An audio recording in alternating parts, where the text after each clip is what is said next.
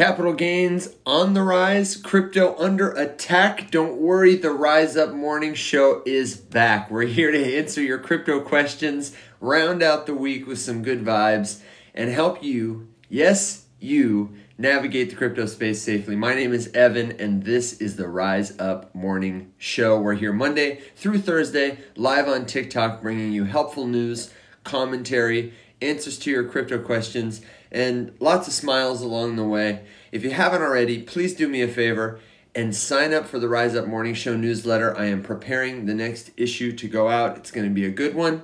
And we're going to throw up another tutorial on the YouTube video. A tutorial video on the YouTube. So make sure you subscribe to that too if you haven't already. If you're joining for the first time, leave me a comment, say hi. Let me know if it's morning where you are. And if you have any questions about crypto, talk about it. I'm Evan. He's Alex. How you doing, brother? So far, so good. So far, so good. And there's Tori. Good morning, Tori. Bitcoin doing its dip. How exciting. Yeah, we've had a kind of a volatile week since the halving. Not intense drops, but, you know, some ups and downs, huh? Yeah, I mean, far be it from us to make predictions, but this is kind of what we figured we would see. A bunch of chop, you know, a little bit unsure what we're doing. So it's right on schedule, I guess. Right on schedule. I got some stats for you really quick. Check this out. This is coming to you courtesy of the Coinbase Bytes newsletter. Probably one of the only other newsletters I would read that I don't hate. Numbers to know. $8,450, Alex, is the approximate cost of a Fidgetal Louis Vuitton leather varsity jacket designed by Pharrell Williams, the fashion house's creative director, sold as physical apparel and an accompanying NFT that enables holders to buy the garment on a token-gated website. Interesting. What's Pharrell, the token, did it say? I'm sorry, what's the token? Yeah. Let's see. According to Louis Vuitton NFTs are back. This is an article in Vogue Business. It's a Western-inspired jacket that actually looks fantastic. I'm going to give you a little looky-loo here. Check it out. Looks like this. And I just want to show you this handsome man wearing it. We got the leather stitch, the shoulder. And according to this article, let's see if they'll tell us where we can buy it. Latest product drop, nods to Cowboy Fever. The jacket originally appeared in their Autumn-Winter 2024 runway show. Sold as a physical garment, yes, via a token-gated website. I am not sure if they're going to tell us. I wonder, if you'll remember, they sold those treasure trunks last year. That was like their foray into NFTs for almost 40,000 euro. And they were soul-bound, non-transferable. Just a couple hundred of them. You had to apply to get one. And it looks like these are for sale, but it doesn't say how or where yet. I would imagine that you would drop the link to your trunk holders, that the trunk would be used as the token gate. But look at Pharrell being a cowboy. Ooh, I like that. Is it going to tell me? That's all right. No, it's not going to tell me this time. But if you've got $8,400 and you don't want to buy the Bitcoin dip, you could go potentially buy one of these Louis Vuitton jackets with an NFT. Two more numbers for you. 71 is the number. 71 consecutive days that BlackRock's spot Bitcoin ETF recorded net inflows. This is per like Tuesday. I think it's been up since then also. That puts them in the top 10 of ETFs with the longest inflow streaks. The number one is the JP Morgan Equity Premium Income ETF. It had 160 days of inflows. So we're halfway there, living on a prayer. The next number is 2.5% of NFT holders are responsible for 50% of all transactions on secondary markets right now. So while we have seen an increase in wallets holding cryptocurrency in the last couple months, it still seems there's just a handful of folks who are creating most of the volume. I'm honestly not surprised by that. I don't know if there are big old numbers that you want to tackle, but those are my numbers for the morning. Do you have a number for Joe Biden's proposed capital gains increase? I can't believe that, man. Well, it's the same.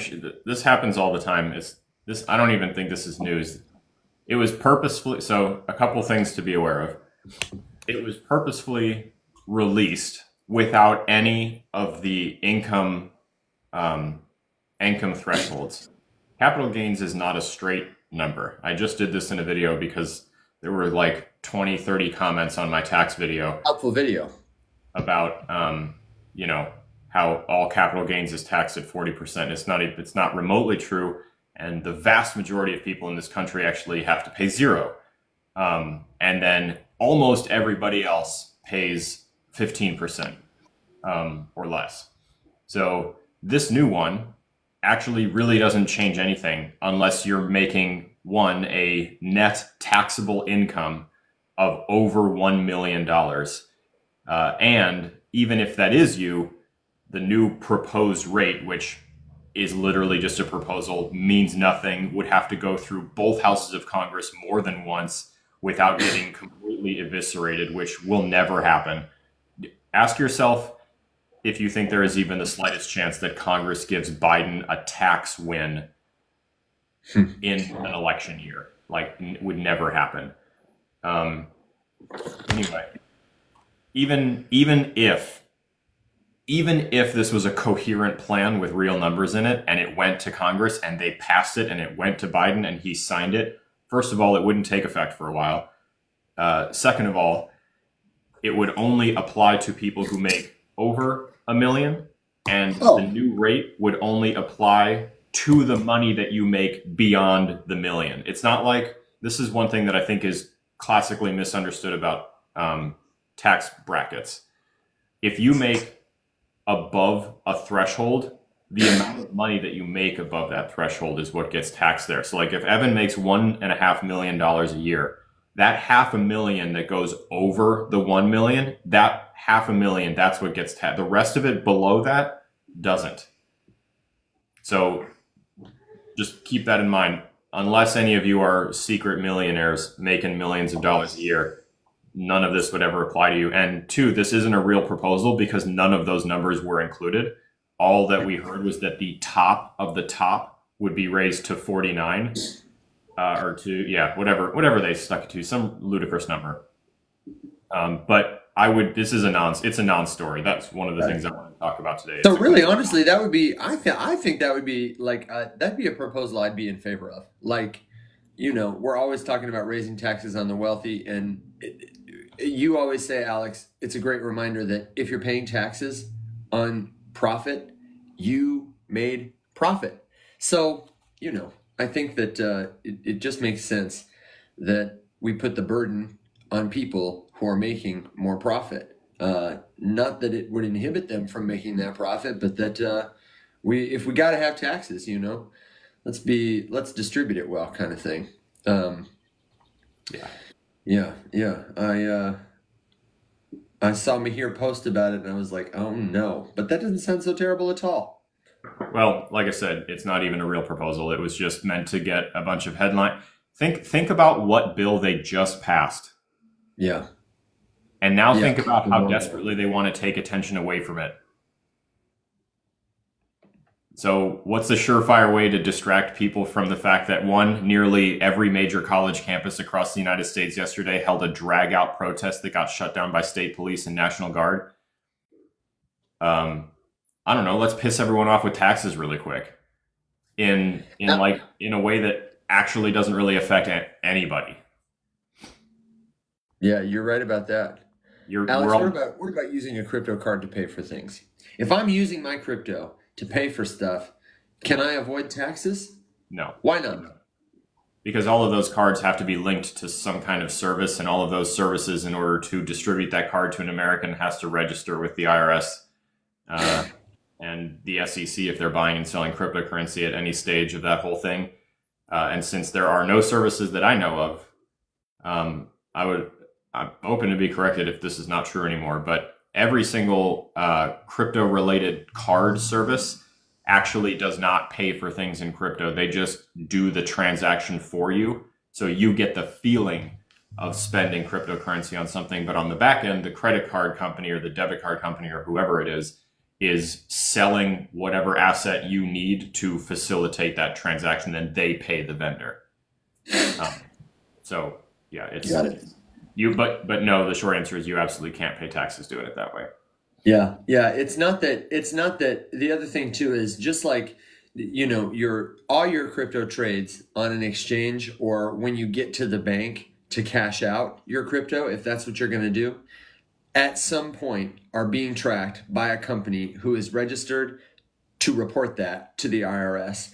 And our recommendation to make it easy for crypto people is use a software like Coinly that is going to connect to all those services. And instead of having to go back and manually track, what did I spend it on? Was it income? Was it profit? Was it a loss? It'll just put it right into TurboTax for you. And then all you got to do is kind of go back, look over it, correct it. Coinly is spelled with a K, Koinly. The show is not sponsored by them, but it could be. And Alex, it happened again.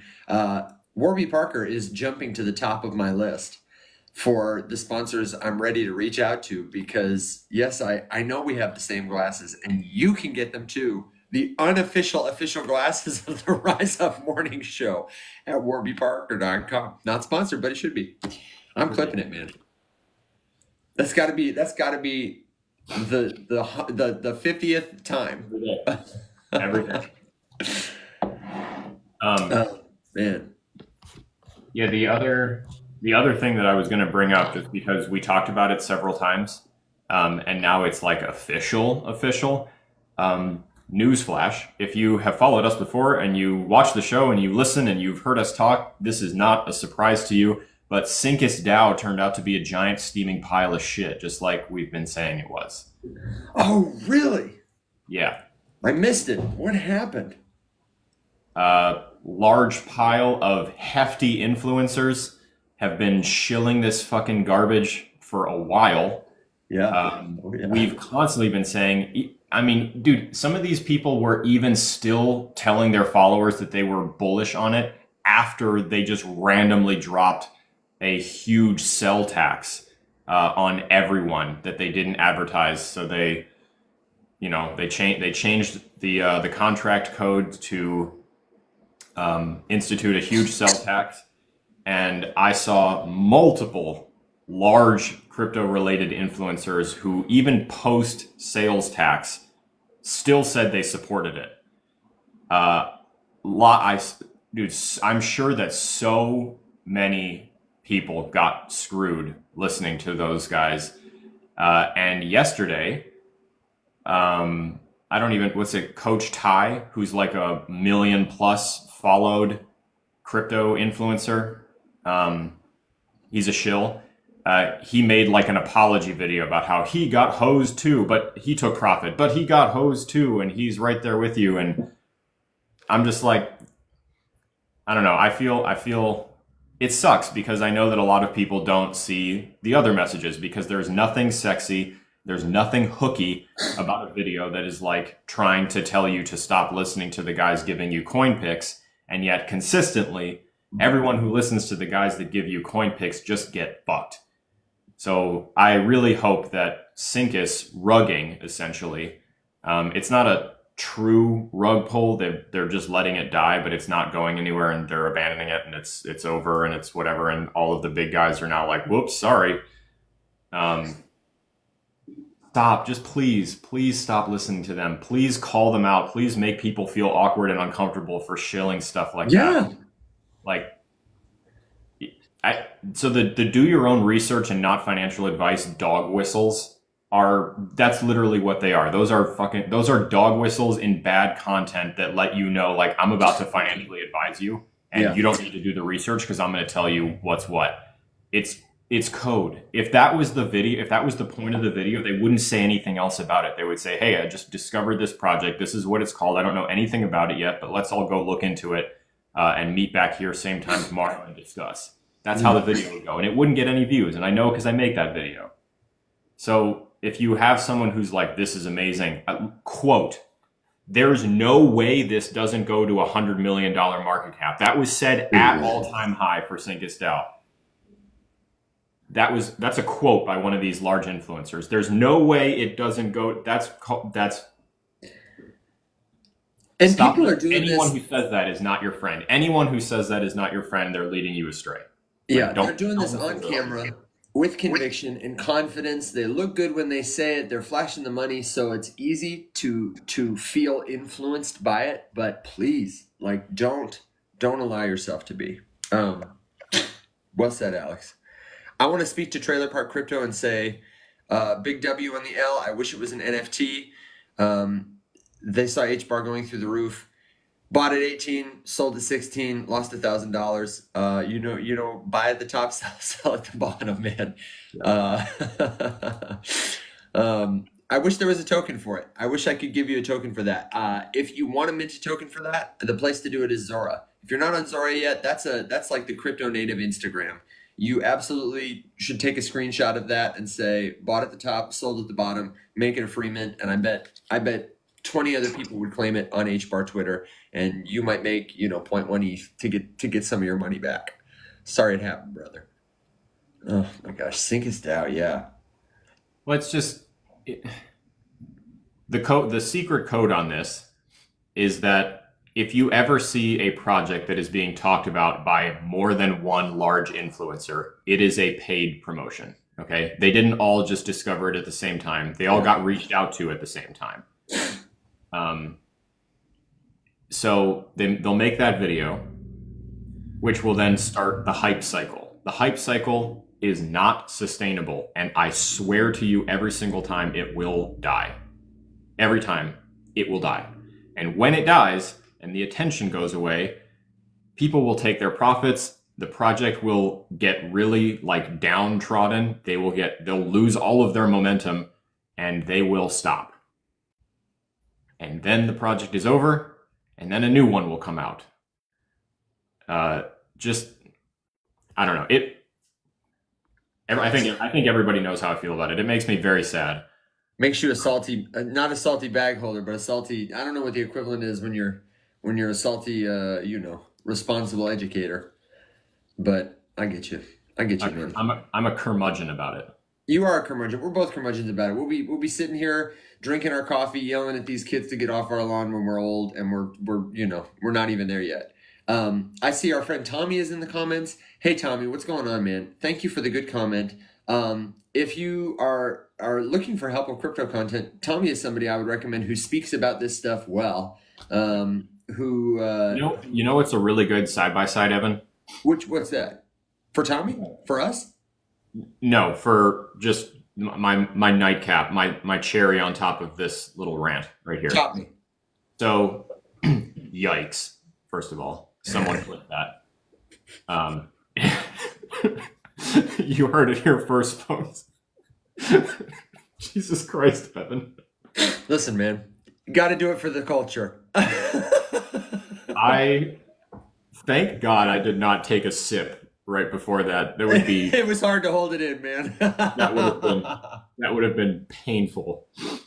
Whoa. All right. Talk about getting derailed in a big way. Go ahead, give me your cherry. Evan, son of a bitch. I couldn't resist. I'm so sorry. Okay. Holy shit. All I was going to say is, all right, you know what? All I was going to say is if you want to hear someone talk about a crypto, it's a skill. It is a skill to talk about a specific project without it coming across or without it being presented as like a straight advertisement for the thing. If you want to see it done well, go watch, and I'm not going to name a crypto, but because he's got a shitload, go watch a video that Mac puts up. They're long. They're like more than a minute, more than 2 minutes long. and he breaks down the project and explains like why he likes it, why he doesn't like it, what his reservations are, what he's planning on doing about it, all of that kind of, it's a very different style. Then go watch literally any one of those who I just saw. Ty, Calvin, BitBoy, any of those people. I hate to say it, but Alex Costa was shilling Syncus real fucking hard. Go watch any of those, and you will see someone reading a brochure to you and then giving you the thumbs up and then saying not financial advice. So compare those two things. If you can find one that's about the same projects, even better. But so, you know, and obviously off of Mac's video, don't buy something off of his video. No, let it be a jumping point for what you notice you like or don't like and look into further. But watch the two side by side and just compare the way that Mac talks about it. That's why I put him in that lineup specifically the other day, was just because when he talks about something, I feel like I get the brochure, the headlines, the stuff that everyone's going to be talking about. Then he takes off the first layer and he talks a little bit more about it. And then he sends you off into the world to learn. And ask him questions. He'll make more videos about it, you know, or you can, he's in our Discord too. You can find him in there if he's got a specific one, because that man is prolific. Here, I'll put it down here, Melissa. That's helpful. That's helpful. You know, there is a lot of noise to signal. I couldn't agree with you more. The trick is really, with all of it, you've got to move into just a better practice. Make it a muscle. When somebody mentions something, don't ask them, should I buy it? Should I sell it? Let it be a jumping off point to do your own research. And this is why I'm telling you, you got to jump on the YouTube page. I know everybody's like selling you something, and I'm selling you a YouTube channel. The next video we're releasing on our YouTube channel is a process you can like copy and make your own. A lot of people watching, you guys, you got your own kind of process, which is what you need. You need what works for you. But Alex and I did a video about, you know, here are like, you hear about a token, somebody tells you about it. These are like a couple of steps you can do with a few great tools in about 5 minutes to give yourself a better opinion. Is this for me? Should I buy? Should I sell? Am I interested in learning more? And we'll expand it over time because there's a lot of stuff that you can do. Some people are going to really want to dig in deep to the charts. Some people are really going to want to dive into the community and spend time getting to know the people, the team. Other people, they're going to look at, I don't know, partnerships. There's so much you can do. The important thing is to make it yours. Develop conviction about stuff. Don't rely on other people and their conviction, because, you know, all information is persuasive. Everybody is selling something. And the people who tell you they're not, you know, like, listen, yeah, no, that was a good cherry. I feel topped. God. Steve, we were talking about Mac. I use Mac as an example of somebody who I think makes like a good token breakdown without giving you, you know, weird dog whistles about it. And my homework was to go pick any one of his videos and then go watch any of the classic shill videos and just compare the two of them side by side. If you feel like you're watching an infomercial on QVC at 2 in the morning, it's a bad video. If you feel like you're sitting down for a speed lecture where someone gives you, you know, like 15 points of interest about something and then sends you off to go look at it, because Mac will like interlace those. He'll weave in, you know, like his research guide, what his methods are, what does he check, why is he checking socials, what does he look for there. He just had one like yesterday or the day before. It was about like, you know, the 5 things that he looks for every single time or something like that. Like that's a system that you can take and replicate.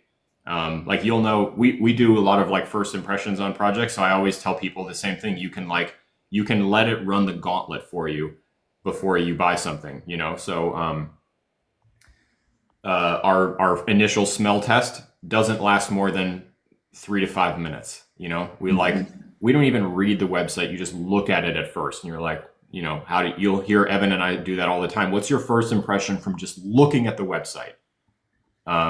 Even before I get there, you know, I get a couple numbers, you know, like the first thing I want to know is like, well, am I about to waste all my time researching this thing? Like, is there even liquidity to support the trading on this project. So, you know, you can go look that up. I have like 10 videos, including one from yesterday that's all about how to read a blockchain explorer. You should go check that and just make sure, you know, like some mystery wallet's not holding 40% of the supply with no contract, right? Like little things that I want to know before I waste my time going deeper. That's the time. I mean, you know, of course I'm going to advertise myself here. It's my goddamn show, but those are the kind of videos that are like, I think, helpful. You know? Okay, come down from your high horse. You know, we I'm do feeling need to try to get him on the particularly show again. Somebody high like asked about that. He's been on the show before. This is a tough time slot for him, but he's, you know, he's our friend, he's our colleague, and he's great at what he does. So if that's what the people want, then the people shall get it. I will harass that man. For sure. We definitely will get him on. Somebody asked about SEI. We'll get to it in a second. I brought our friend Robbie up because he requested. If you're one of the community members and we know you and you've got a question, you know, this is your show. So like we want you to feel free to come up. If you request and we don't bring you up, it's nothing personal. We just got to protect the audience. We've had it happen more than once that somebody comes up and says some weird, hateful stuff and almost gets us thrown off the air and injures our ears in the process. So please understand that. Just hang out and chat with us. And if you got a question, leave it in the comments. We will absolutely get to it. Robbie, brother, how's things across the pond? How you doing? It's a beautiful afternoon here in Ireland. Good. I'm so glad to hear it, man. You sound good. Can you read us a story or something? No, well, I'll tell you a story about Coinbase if you want to hear that story. Perfect. Okay, I'd love to hear it. Initially, when I started it a few years ago, I would have partook in anything they were doing. If there was a training thing to learn about a coin and you got a couple of tokens for it, great, I would have done it. In the last 6 months, I'm nearly afraid to open my Coinbase wallet because I know there's going to be so much stuff in there that I do not want to touch. Yeah. Oh, sorry. Here, like you've got Coinbase wallet, you've got the Web3 wallet, you've got Coinbase Standard, you've got Coinbase Advanced. I was actually pleased to hear William say the other day that they're devising Coinbase Smart Wallet, which might help, but it really discourages me from doing anything when you know there's so many scams and so many rip-off tokens. Like there's tokens I can't even find how to hide. So I was just thinking maybe a good Coinbase mobile video would help a lot of people. Yeah, that's a good suggestion. Robbie, can I ask you, have you looked into their new beta product called Smart Wallet? Yeah, that's what it was. Well, I was trying to find some stuff on it, but I've just stuck with the standard wallet, Coinbase, and bought spots. Yeah. And probably paid more in fees because I don't really want to go into the advanced, set a load of orders up and something happen like a black swan and the price goes right down past them orders and get caught out buying on the way down. Yeah, of course. You know, Coinbase is not super robust in terms of if you've got trading tools. I think have you ever used KuCoin at all? No, I have Uniswap and MetaMask, and that's just basically to buy a few new launches that have come out on Ethereum. But a lot of guys have been, especially here in the UK, they're all starting to turn to Base. I'll be right back. Ton. But again, you're into, due diligence and not getting caught out with the new scams that you don't even have a name for yet. Yeah, no, it's tough. I know that it's kind of a weird problem to tackle because OpenSea tried to do it, and I think they did a pretty decent job, when they did the, I forget exactly how they phrased it, but they automatically hid, like airdrop NFTs that you didn't ask for, so that you didn't you had to go dig for them if you wanted to do anything with it. Yeah. But I'm sure that unfortunately, with Base getting a ton of attention, and ton is not one that I've read a ton about ever since we first started talking about it, but I need to because it's starting to get talked about a lot more. Are you doing stuff with Ton as well? No, I've stayed away from it as well because I don't actually like the idea of having it tied into my Telegram where I have 500,000 conversations going on at once, and before you know it, that'll be their way in. Yeah. Robbie, I had two thoughts for you. The first one is, in terms of like Coinbase and security, we can definitely do a tutorial on like avoiding fees or how to clean up some of the clutter in your wallet. But they are working on rolling out a product called Smart Wallet. It's in beta. It's going to go mainnet soon, and it's really oriented towards like people who are not crypto folks. So it'll be a lot simpler. It's going to be gasless. It's going to have passkeys. It's a custodial wallet solution, but their goal is to make it like you don't even know you're using a wallet. So that will be like, if you want to be on Coinbase, maybe a better solution. I've seen some screenshots and stuff. I think it will be a little more clean, less clutter. They're not going to show you tokens you got airdropped that you don't know about, but it almost sounds like you might be well served. There are such great tutorials online for KuCoin specifically, but there are others. KuCoin is just the one I'm familiar with. If what you're trying to do is some more sophisticated, like, trading, you want to set stops, you want to set limits, you want lower fees and just a little more flexibility. It's got an interface that's a little bit intimidating when you first sign in, but I have found that over time, it's my favorite one to use to, program a bot or set a stop loss or whatever you kind of want to do in that regard. They support a lot of different tokens on a lot of different chains. And once you get used to it, I find it's pretty intuitive to click through. You might give that a look. I feel like you might be, ready for it. And it's pretty, kind of, it's annoying more in the fact that I may have earned real rewards in some way, shape, or form, and I'm afraid to even look at them to see, because by the time I find the one that maybe has been sent to me, I've already been drained. Does that make sense? I understand. You're saying you're afraid to look because you... Well, there's one at the minute in my Web3 side of my Coinbase called Toby. I've never asked for it. I've had 3 or 4 different little drops of a couple of dollars, a couple of dollars, a couple of dollars. I can't hide it. I can't do anything with it. Yeah. But it would be so good if from my point of view, if I could just, without signing any contracts or doing anything, just be able to burn it away to somebody, to somewhere else, out of my way. Yeah, I agree. It's easy when you're moving fast to click it to do something accidental. It still surprises me that we don't have a turn off incoming deposits feature on a mainstream wallet yet. It seems like such a gimme to me. Yeah, that's the simplest of things. But again, I think from the business point of view, Coinbase are happy that I'm just using standard because my fees are 10%, not 1%, or not 0.1. Probably. Well, let me look into this smart wallet solution more. I just connected with the lead dev of that over on Warpcast, and he's been asking for a lot of feedback about it.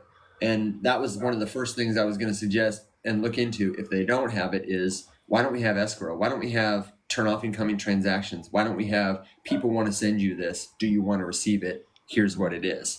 So I'll see what they say about that. And I definitely, that's got to come soon because we need that.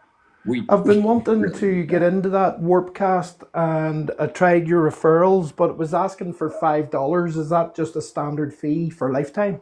You pay one time for your lifetime, and what it covers is your gas on the platform so that you can do, so that stuff can happen in the background on chain. I do believe, I'm not sure what you have to click to get the workaround. I do believe you can start using it without paying that though. Right. You may not be able to do it through a referral though. Yes.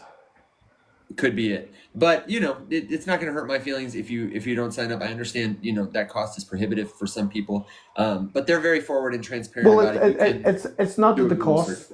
It's not that the cost is prohibitive. It's the fear of everything that I do, I try. Well, I've really got. I have a laptop, but I try to keep it clean for doing other things. So Totally. I'm totally using my mobile. So from that perspective, I would be afraid at times to even pay for something simple like that. Yeah, I totally get it. I totally get it. The thing about Warpcast that's nice is this is not an on-chain fee. So you can, hypothetically, you can pay with a card, you can pay with something, and they won't save it or store it. And you're not connecting a wallet or anything like that. If you're using an Apple device or whatever, you could use Apple Pay, which again also increases risk for an attack or something, but you could just do a one-time purchase. And I'm looking here too, they have talked about this fee. Like I said, it's a sign-up fee to discourage like spam accounts. And they do stuff on chain, so you're buying a storage unit essentially. And I need to check because I've heard them talk about possibly they might have to make it a yearly thing, a $5 yearly thing. But stay tuned for that. Yeah, I wouldn't mind that. I don't mind paying the $5 or whatever it is because it's another step that bots won't complete, if you know what I mean. And it's good in terms of like I don't experience any bot traffic there, and I think it's worth it for the kind of audience you get. Like, Yeah, Elon is pulling my teeth. I probably will never pay for Twitter unless something seriously changes. But just the people who are there on Warpcast, they're like the people you want to talk to if you're in yeah, crypto, especially, but yeah, increasingly more and more elsewhere too. yeah. Robbie, do you mind if we move through a couple of the other questions and comments we got? You're certainly welcome to hang out and give your take. I always love having you here, and one of these days, I agree with Alex. I would love to hear you read us all with your wonderful dialect a bedtime story. Maybe next St. Patrick's Day. Yeah, we'll have a few pints and then have a But here, bedtime story just with before Robbie. you move on, see these guys like TY and whoever's talking about these things. The difference that I feel is if I met you, I would give you a hug. If I met them, I would throw stones at them. That's got to go on the review page. Would hug these guys and throw stones at others. Thank you That's for the right. kind words, Robbie. I really appreciate you, man. We love having you here all the time, and I see you pumping the likes. You always ask great questions and give good value back. So thank you for being part of the show and part of the community, man. No problem, guys. No problem. Carry on. Carry on. Sounds good. Get Player, yes, just to review, this is Smart Wallet we're talking about by Coinbase. It's a beta product right now. If you Google Coinbase Smart Wallet, verify that the URL says coinbase.com, and you can see the beta features. And I'm navigating to Warpcast right now to try and see who the developer is so you can follow that person and bug them if you have feedback. I Yes, sir. just opened Warpcast to poke around over there too, and the first thing I see on my feed this morning is just casually Blau dropping a work in progress for people to listen to, and that's just really cool. And I'm sure it's a banger. This is what's happening over. He's like experimenting with a new style. Listen to this and tell me what you think. And it's just like casually, here you go. Here's a free music file. Oh my gosh. I'm looking, I can't find this developer's name, but I could put something in the newsletter about it. That might be worth it. I was going to do a little Coinbase bites. We got to start. We got to start doing, I think, like one of two things with connections like this from Warpcast. One, because, it is my mission to get recognized by Dan Romero. And I think it would be cool to do, like, for those who don't want to do the TikTok thing, to just have like a quick, like snippet interview, like one or two questions that could then go in the newsletter.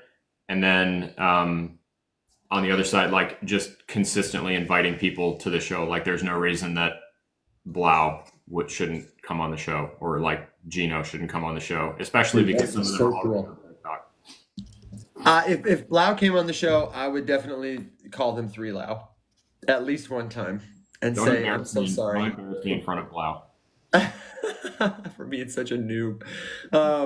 That would be cool. Like, and also a feature, like, because it's hard. Why do you need another social media? We talked about Dracula. By the way, I got another disbursement yesterday, 10,000 DGen, which is about $400, for being like an active contributing poster to the platform, like doing everything I do on TikTok, just over on Dracula.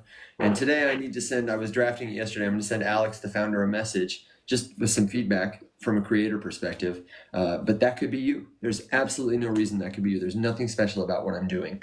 It would be cool to have a little segment though that's like new to Warpcast. Here are some folks to follow. And just fresh people up every week. Alex, we got a couple comments asking for some projects we talked about yesterday. SEI. I don't know if it's SEI or if it's SEI. That's the creamy website, you remember? Yeah. And Propy. We're glad to TLDR it for sure. Did you see something else you wanted to comment on first? I was just going to direct people. I'm going to have the streams up this weekend for all the shows this week, so you can go back, check on it. But, TLDRs, we can totally do it. What did you have, brother? Someone asked a question earlier. I don't know if you're still in here, but just about identifying organically growing memes without like heavy shilling. And I just thought it was an interesting. I like the way that question is worded. I was trying to sit here and think, like, can I does one stick out in your head of like because here's the thing. Sorry, let me finish. I was just blocking anything related to Amish butter. Oh. Take your time, Mr. Moderator, Alex. Prolific yesterday, just bombing every meme, screaming about butter, and I despise that shit. So I'm not, Evan, I used to like care about trying to be polite and like not burn a bridge, but I'm officially unhinged when it comes to this crap now. I'm so over it. I've noticed a shift. You've entered your like revenge era, Alex. Sorry, Alex can't come to the phone right now. He's dead, or whatever she says. I just realized that there is absolutely no reason I should want to preserve a relationship with someone who is doing that. So yeah, I was like, what am I like for? I want to answer this question before it goes by. Zigzag asked about the newsletter. If you want to sign up for the newsletter, it's totally free, totally brief, one time a week. Tap my face, tap Alex's face, or visit theriseuppmorningshow.com. If you don't have time to stream the live show, you miss a show, you don't want to go back to the YouTube, that's the best way to do it. We put a lot of the links that we talk about, any projects. This week's newsletter, we're going to talk about just some post-Bitcoin halving stuff, as well as the different things happening in the Bitcoin ecosystem, tools like Mempool that you can use to look up information there. I've got a section on how to launch a meme coin using DexLab, Pump.Fun, PartyDAO, as well as the legal disclaimers that you need to keep in mind so that you are not breaking the law. It's easy to do, though seldom followed, terribly important. And absolutely, there's a section on how do you find the best meme coins, whether by that you mean tokens worth paying attention to, not investing in, that kind of stuff. It'll all be there. And I think I'll give a nod to the meme coin scrapbook. We'll talk about Coinbase, Smart Wallet, all that stuff. Tap my face, tap Alex's face, theriseuppmorningshow.com. And that's what we're going to do. We're going to send it to you. It's going to be super simple, super valuable. I know a lot of people who join our show feel like they're trying to get caught up. We talk a lot of inside baseball here. We give a lot of research takes or opinions on this or that particular project. The newsletter is really a good way to get locked into kind of the top level of our style of content, our ecosystem. Because if you're new to decentralized currency, blockchains, you have a lot of questions. And there definitely is like a journey you need to take as a learner to understand this stuff beyond money and how it's going to transform the ways we interact online and increasingly off. That's our mission here, is to really help you understand that. So if you're feeling a little lost with some of these questions, please don't give up on that. We really appreciate you being here, and we have a lot more content, especially for you, in the newsletter on the YouTube page. But of course, your questions are welcome here too. No question is a bad question. Let me catch up. Um, All good. I was just trying to think of organic meme examples. Organic meme examples. I think the most organic examples I see are not are you got to be kind of tuned into crypto culture. Yeah. Sorry. Because there are trends that happen here that may or may not reflect the broader world. Like there will be, probably a resurgence in the narrative of Geo Bowden or the Donald Trump token. These satirical bastardizations of popular political and cultural figures' names is a moment right now. If somebody hits a particularly funny one, like it after OJ died, I'm sure somebody launched OG Samson or something, that would be my advice. Look for culturally relevant things.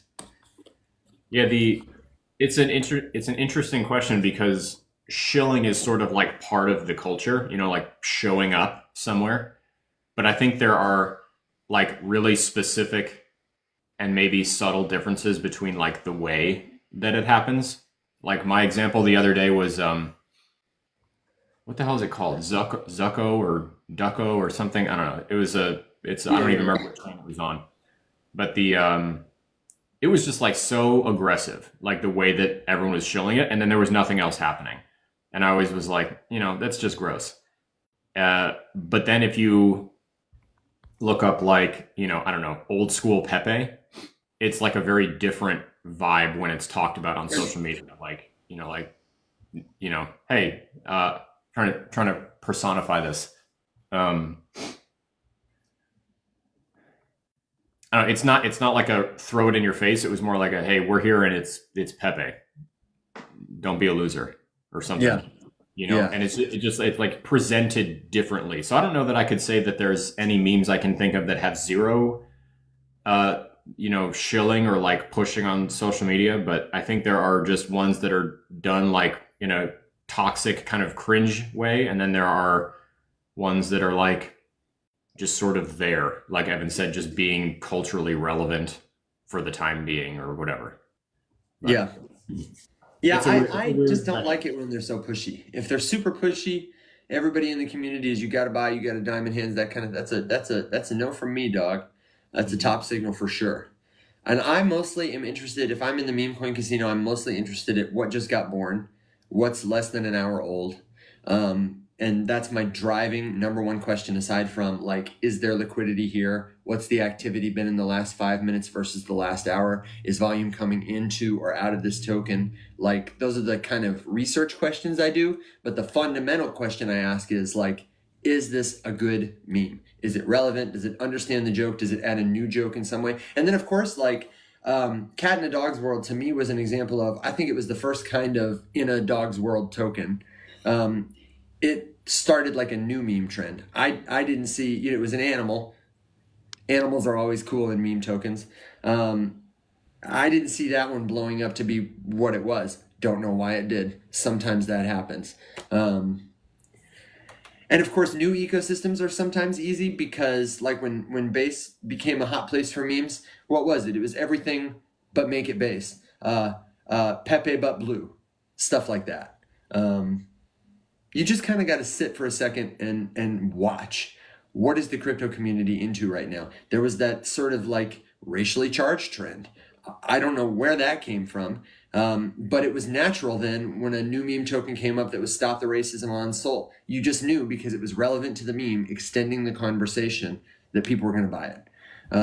Like a good meme picture, you got to ask yourself, is this relatable? Does it prompt an emotional reaction in the culture? Is it easy to share, extend, play off of? All those are good questions to guide you for sure. Alex, do you want to give a take real quick, if they're still in there, to the SEI folks and the Propy folks? Oh, yeah. So I had a DM yesterday about someone asking me about something that I wanted to look into this morning. I guess through Coinbase, there's like some sort of a mint that you can do with affiliated with Propy. And I had never heard anything about it, but I said, that sounds intriguing. And she DM'd me back to say that, she went ahead and like minted the thing and it seemed to be cool. It was like it was like I think it was, a handle and then maybe some sort of a deed thing, and you needed to use Propy's tokens to do it. But I kind of wanted to look because I had never heard of it. Let's check it out.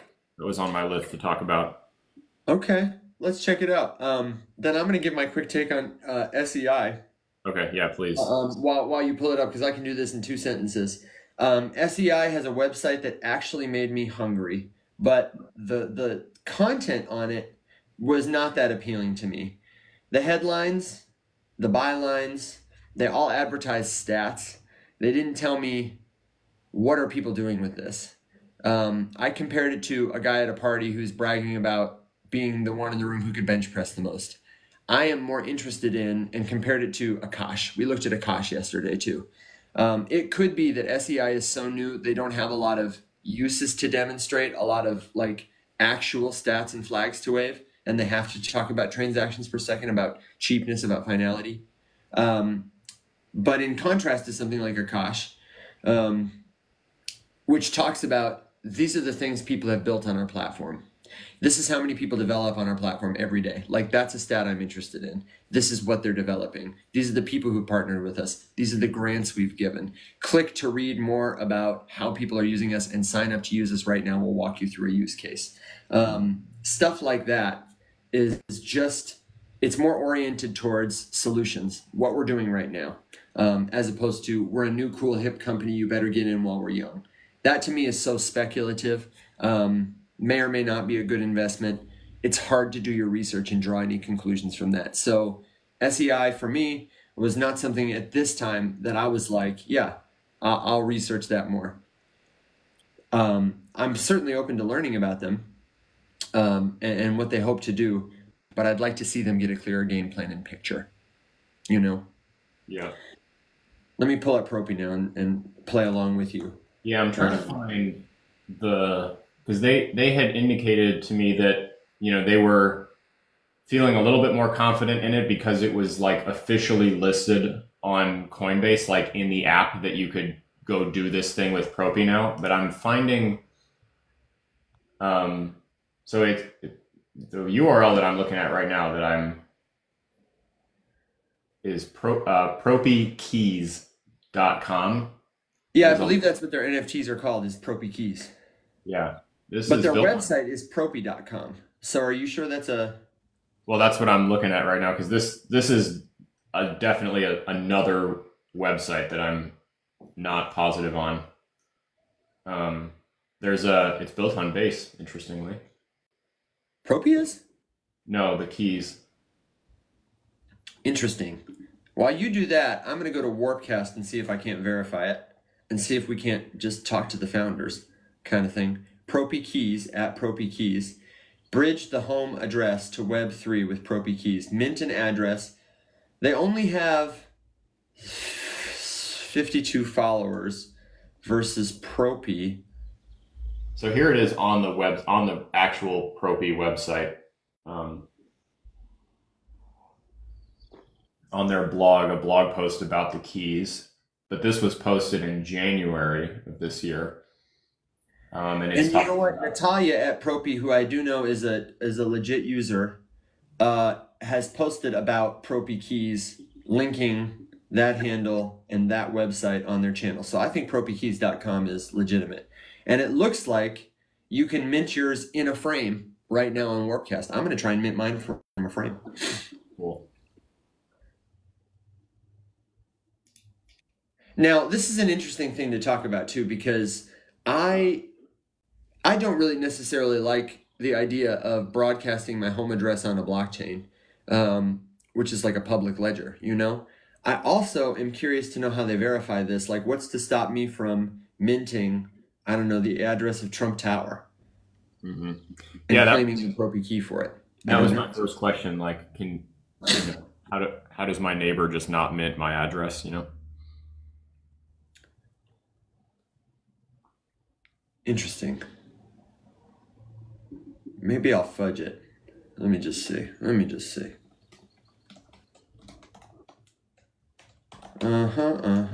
is the cool thing about Warpcast too, is people are building things in frames all the time. They just had a new one that's like your Warpcast card, and it's like a Pokemon card, but make it you. And it's got, you know, like your followers at the time you minted, the number of posts you've made, the number of likes you've had, and you can collect other people's. It's, you know, like you pay for the gas to mint it. It's like a couple of cents.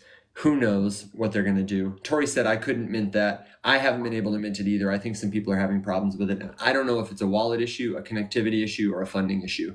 Like, one of the things I still have that's a question about Warpcast is I'm pretty sure I'm connected to one of my social wallets, which has funds in it. But it's unclear to me how to like access that from an interface within Warpcast so that I can see, do I need to top it off? Is it a different wallet? I'm still unclear on it. Based on the blog post on Propy's website about the keys, in order to mint, you need at least 10 of their tokens plus ETH gas. Interesting. So I'm not going to be able to mint it. I don't have any Propy tokens. Maybe I'll buy some Propy tokens just so I can start playing around with that. Somebody mentioned about this, I'm going to make the same point about Propy and SEI. The fact that I just said I'm going to mint some Propy tokens to do like a Propy key thing and play around with it, that is an interesting Web3 utility. Say Propy key one more time. Propy key. Show is not sponsored, but it could be. If the people who want to mint their addresses on chain see that so many people, as they are right now, are speculating on Propy, the token, that it drives that price up, what's it going to do to their enthusiasm to play around with stuff? It's going to make it go down. I'm not going to want to buy a Propy token, spend a Propy token when it's costly for me to do so. It's a tough incentive to align. And similarly, somebody just said in the comments about SEI that it just passed SUI for market cap. So maybe they're peer companies, like competitors. Just because something has a market cap that's going up, is not an indicator for me that it's, first of all, if it's getting hot, got that big green candle, that's maybe not my favorite time to buy, because I don't know when that momentum is going to stop, but I do know that it'll probably come back down again. And especially if it's a company that, looking at their website, I'm like, why are people investing in this? That tells me that it's maybe a hype-driven narrative, or at the very least, their ability to communicate about what they're doing is not caught up with people's ability to speculate on it.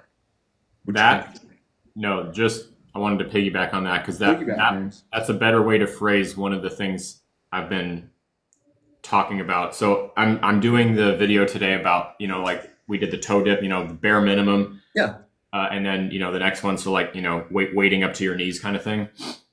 And like Evan just said, if you're not researching a project, you're not like learning about it, what does it do? Why does it exist? You know, what was the piece of good news?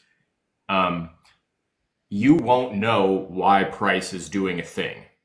And if you don't know enough about the project to determine why the price might be doing a thing, then that is the moment in which you will make a bad decision.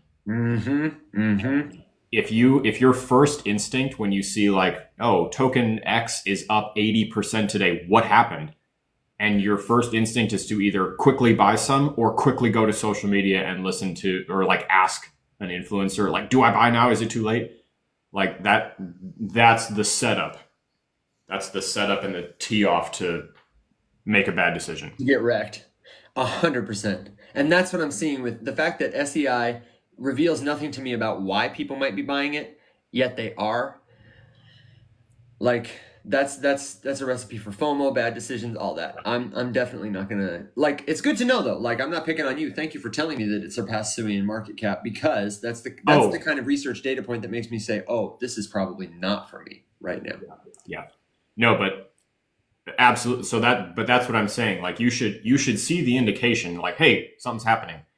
And then get off of social media real quick and go like to the news, go to Crypto Panic and see if you can find the headlines about it. Go to Twitter and see if you can find a link out to, an article about it, or, what announcement was just made.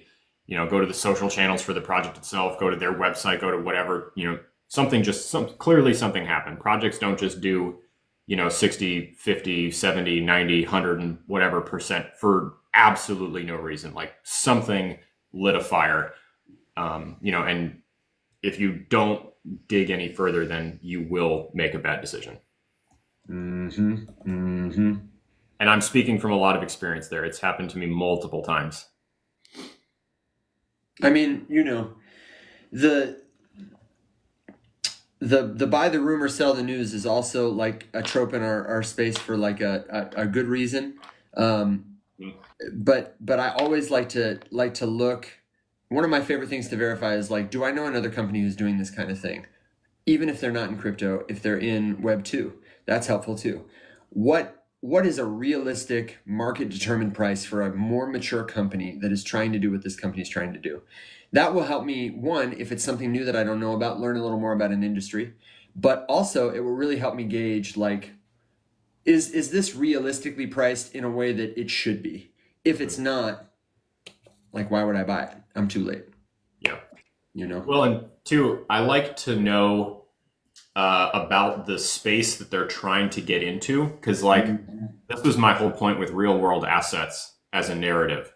Like there is no denying that it's a strong narrative and it's got steam and there is excitement around it, and Larry Fink talked about it and whatever, right?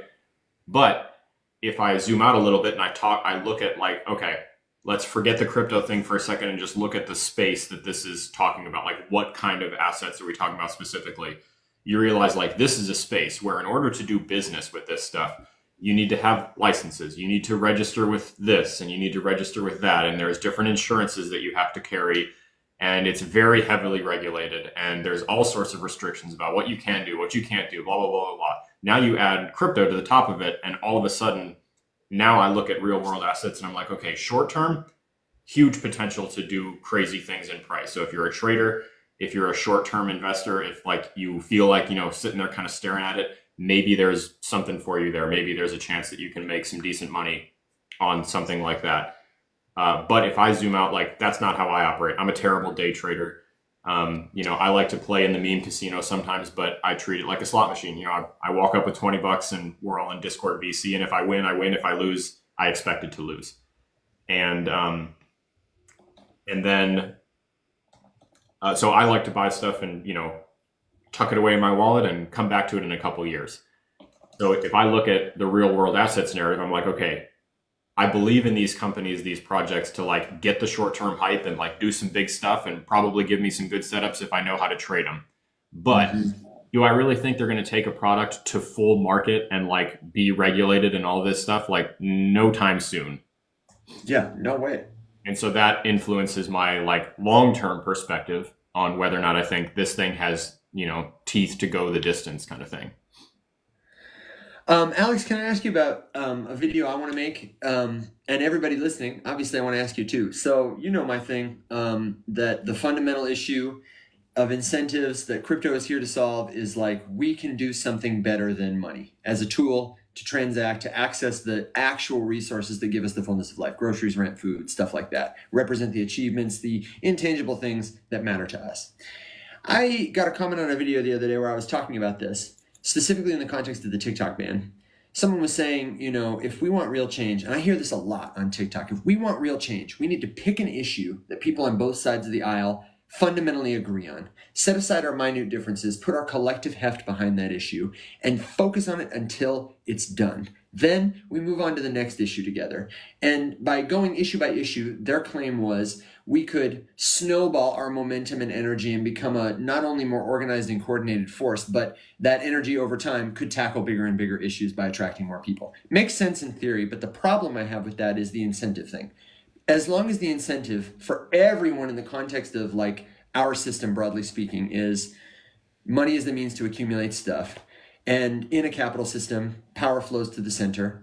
Government representatives, business owners, Musks, Gates, those people, they not only have more influence, but their ability to accumulate more is heightened because they have more capital.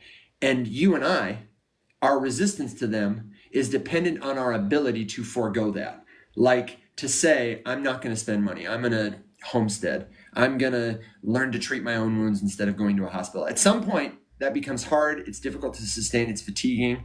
Eventually, because the incentive is capital, you gotta step back. Like most people will have to. It's not realistic for everybody to resist that long, especially people at the edges who don't have power.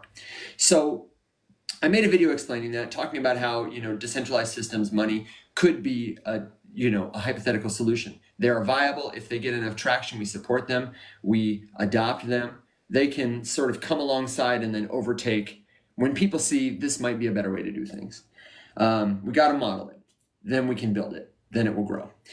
And somebody said, I'm into this, but I think a lot of people like me are confused about decentralized currency, about blockchain.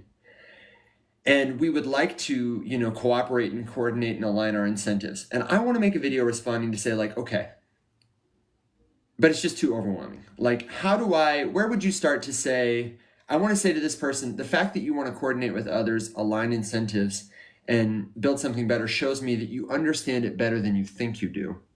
But I acknowledge the terminology is difficult. Learning about it from people, especially on TikTok, is hard. Not just because we don't talk about it well, but because it's a lot to learn.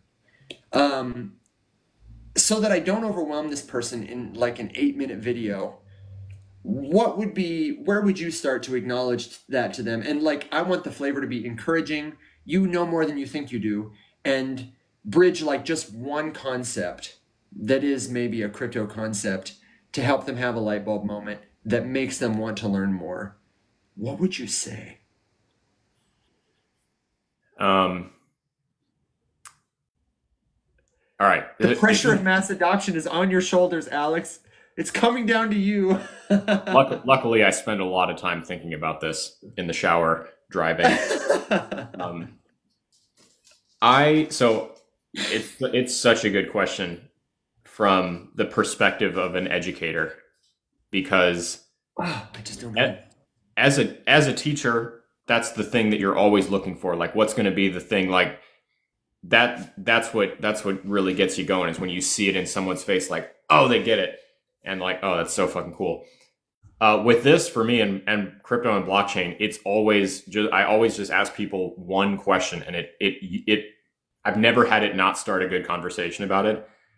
And it's usually just like, how much do you enjoy asking daddy for permission to do everything? Because that's the underlying thesis. That's the whole point. That's my whole point with like, why should I take the time to learn how to read a blockchain explorer as my first skill in crypto? It's because the only reason that crypto has any value whatsoever, literally the only reason, I'll fight anybody about this, literally the only reason it has any value at all is because you can verify anything anyone ever tells you about it completely for free and completely by yourself, without like any more than just the basic modicum of technical understanding. So that would be it. That's it for me. Like, if what you value is transparency and the ability to make a decision for yourself without having to ask for permission, if you want to actually own like your property and not have to just like trust some corporation to let you use it, you can apply that to anything. And money is just the easiest one to talk about, because if you use the US dollar in any form other than cash, and honestly, even with cash, you're kind of getting in the weeds there. But especially just if you use a debit card, credit card, Venmo, Cash App, PayPal, bank transfer, Wire, Zelle, any of that stuff, you're not doing anything. You're asking a company for permission to do the thing you're trying to do. So like, that's probably where I would start with someone, is like, you could boil the whole thing down to one question, is how much do you wish that you could make a decision about your finances without having to ask somebody else for permission? And then you can use that to snowball into anything else. But I think to do what you're talking about, it's got to be super short and super punchy, and it can't be a long-winded kind of like philosophical or theological answer. You know, like, It just can't. And I'm glad that you brought that up because I saw you make that video. I saw you reply to the video that you were replying to that was the impetus for yours. And I think I disagree with your take. Oh yeah? Yeah. Not to say that I think that it is a much more deep and complex issue. So I don't really disagree with what you said. I think that I would say that you could get the momentum by if we picked a tiny thing, because I've made this exact video before too. If we collectively picked a tiny thing and just did it, I think people would suddenly realize like, holy shit, we are actually in charge. It's just that we spend all of our time fighting with each other, so nothing ever gets done. You know, like, so pick a thing that's like small and achievable. I'm watching the Kellogg's boycott for that, for example. People, Sure. That seems to be an idea that has traction, that seems big enough but small enough, that might actually work. Yeah, you know what's really funny is one of my favorite examples of this idea came from Arnold Schwarzenegger. Okay. He has like, I think it's a 3-part docuseries on Netflix or something. And it's like him as the bodybuilder, him as the actor, and him as the politician. And it was like a chunk about each thing. And it's super interesting. Like 100% recommend to watch Arnold Schwarzenegger's docuseries. But when in the politician episode, someone asked him how he would, or what he would do. I forget what the setup to the question was, but it was something to the effect of global warming or the climate crisis or something like, what's your take on it? How would you handle it? Whatever. And he was like, it was just brilliant. I've never thought about it this way ever. And he was like, the whole thing should be the easiest thing for all of us to agree on. Like, regardless of what you like to do here on Earth, you need Earth to do it. So like, if we can't agree on that, then there's clearly a different issue. You know, and it comes down to control. But he's like, I think all of climate crisis and and global warming or whatever, regardless of your opinion on it, it's all just a marketing problem.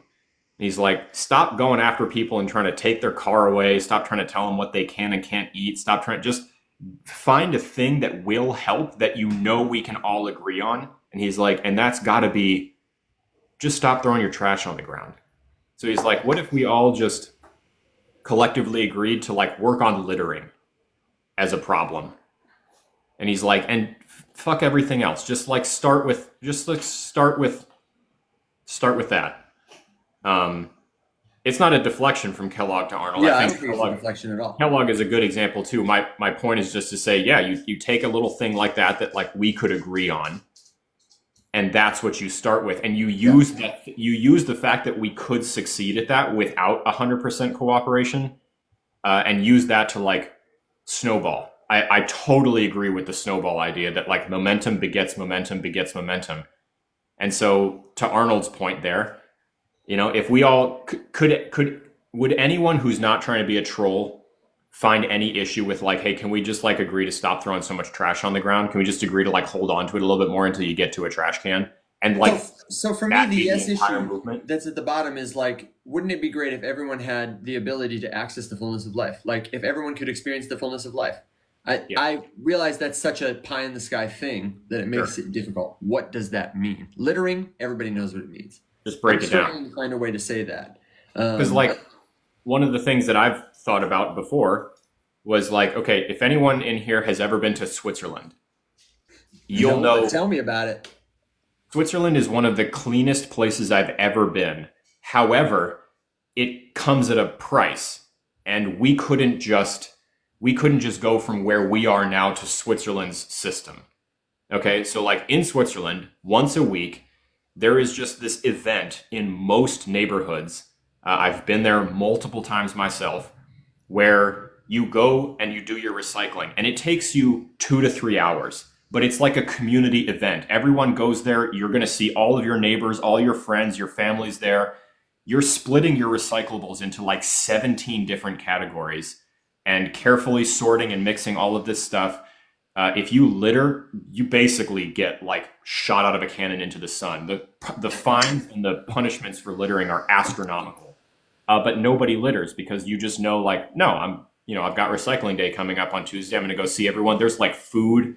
There's like music playing. It's just like, it's turned into a thing. But you could never tell the average American, and I completely agree, I wouldn't be able to do this myself. You could never say, no, go from where you are right now to spending 3 hours every Tuesday doing your recycling, right? Like how ridiculous does that sound from our perspective? It's insane. So you got to like figure out, okay, what's the halfway thing? And it's literally just stop throwing your trash on the ground. Just keep your trash until you get to a receptacle. And that's literally the whole thing, and start with there. Yeah. So that's a huge tangent. But my point is, like with crypto and blockchain and all of this kind of stuff, I would never go straight to, you know, the pros and cons of like complex yield farming through a DeFi protocol with whatever. I would just simply say, you know, all you need to understand to recognize the value of blockchain and a cryptocurrency is the idea that you get to just decide what you do with your money, and you don't have to ask Bank of America for permission. And that's the whole thing. You could stop right there. Yeah. Yeah. Thank you for the answer. It's tough. And that's the core tenet of persuasion is find something that the most people can say yes to, and you will win the argument. You will win the attention of the people. If they can say yes to you, they will continue to pay attention. Alex, remind me, Popovic, it's not Serbian. It's where do your people hail from? I always mix up my tiny European countries. No, it's good. Name is Serbian. I'm Romanian. That's right, Romanian. I'm sorry. There was a lot of really. There's a ton of comments. I can sum them up for you because I was trying to make sure we didn't miss any bangers. Tori had a banger on your point about it's like puddles coming together so we can do more apart. Water. That was a really good analogy. Somebody asked about Zigzag. Said, by the way, nice Disturbed shirt. And I said, remind me to have Alex tell you about the concert experience. You went with your mom and your sister, right? Yeah, dude, it was amazing. Yeah, dude, it was nuts. David sounded like they did. It was like a pure nostalgia tour. This particular tour was like them going to underappreciated cities. So like every venue was relatively small compared to what Disturbed could sell out, I'm sure. It was really cool, but dude, David sounded like he did when he recorded The Sickness literally 24 years ago. It was wild. I couldn't believe because I think I had like just seen a video of Axl Rose doing, Welcome to the Jungle. And I was like, if I paid for that, I would be so angry. Oh dude, he was bad. And, he's besmirching his legacy, and like, dude, Disturbed, I don't know. I've said for so many years that if I had to narrow it down and pick like only one band to listen to that like scratched the itch for me, it would probably be Disturbed. And so getting to go see them was really, really cool. It was. He's a technically proficient vocalist. Like the reason his voice sounds that good is because he has phenomenal technique that really takes care of his voice. I've heard him talk about his routine.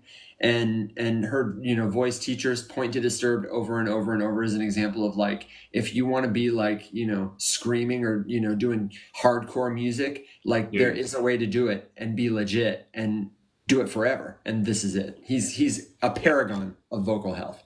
Excellent. Him and the front man, the lead singer of Iron Maiden, like who is a classically trained opera singer. Oh, really? And you can tell. Go listen to like Rhyme of the Ancient Mariner, which is one of the greatest rock ballads ever written, based on an awesome poem. But it was so cool. I don't know that I've ever seen him. Bruce Dickinson. He looks like Mickey Rourke.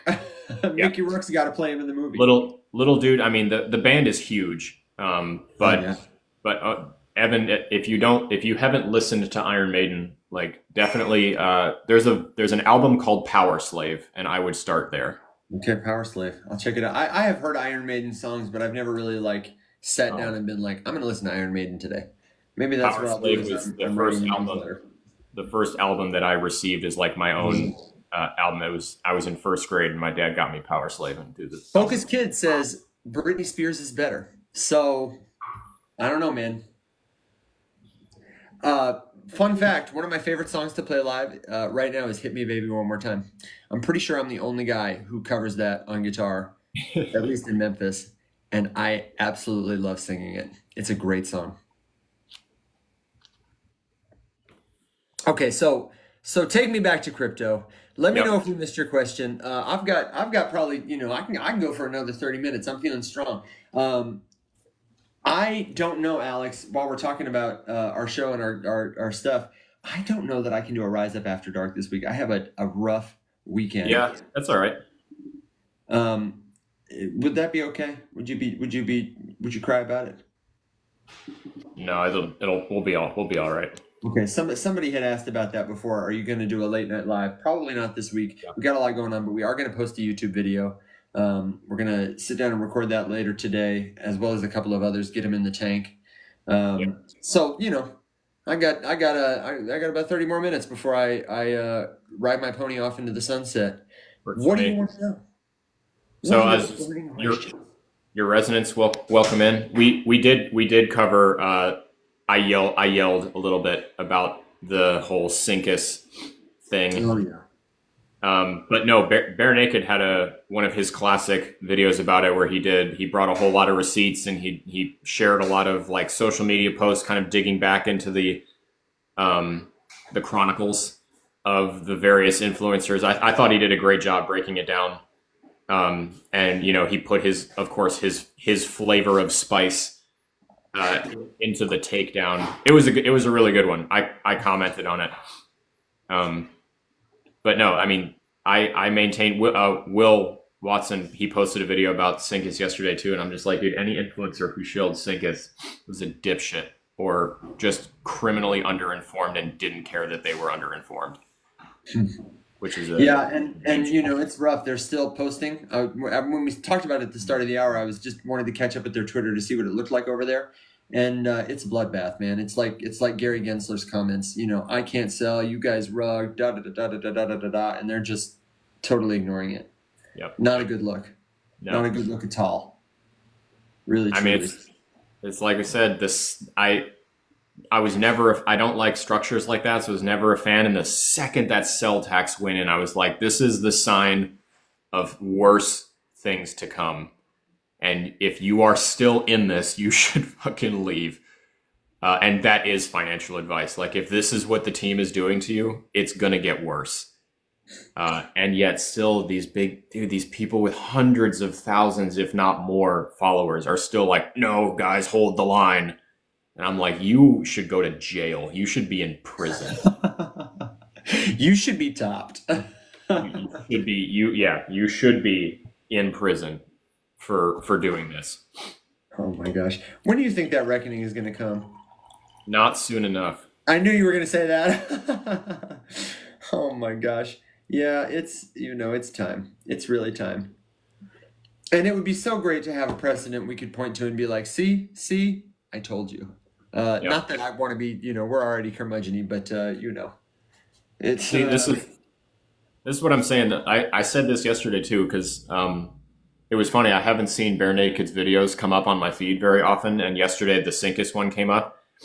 Watched the entire thing, thought it was good, left him a comment, and I just like it makes no sense that we're not like connected, because he's gone back and forth on blocking me for like no reason. Yeah. Right. I think that guy has blocked me like 3 different times, and I'm always just like, dude, why? Like, he's never spoken to me once, but he's made multiple videos about blocking me before, and I'm like, what are we doing here, dude? Like, have you ever watched anything I said? I'm pretty sure we'd be friends, but that's what baffles me. I've said that before. I said I think because like sometimes he's incendiary but he seems mercurial. Not that I, look at me using all these. He seems like somebody who is hot and then cold all the time. And when he gives a good take, though, I'm always like, it honestly almost always makes me think of you. I'm like, oh, this sounds like something Alex would say. I think his name is Tony. I don't know him personally. Oh, I don't know. But your resident sent me one of his videos. This is Bare Naked Crypto we're talking about. And it had been taken down already. I get it. You got to have a brand, you got to have a voice, but like, I feel like we would get along. I don't know. I feel like I'm pretty incendiary. I think I just said, and clip it and post it ever. I don't care. Like, half of these people should be in prison. You have incendiary moments. I think you have incendiary moments. I think you're too. I wouldn't call you incendiary. Is Alex incendiary? I am being that. Well, that's kind of my point. And after yesterday, when I like hate watched one of those particular influencer meme shill fests lives for a little bit, and they were literally just strategically, that's a strong word for what they were doing. They were deploying all of their viewers to just like go nuke other people's lives and complain about complain about them not like talking about their meme coin or whatever. I'm like, you guys are pathetic. Well, you've got 2 minutes to decide. Is Alex incendiary?